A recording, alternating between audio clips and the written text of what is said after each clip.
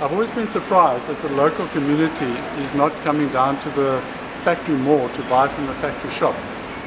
Because here is a local producer based in Mossel Bay harbour producing pilchards in tomato sauce, pilchards in chili, and that has got a factory shop and selling at cheaper than retail prices. And where exactly is this? Well, this where we are now.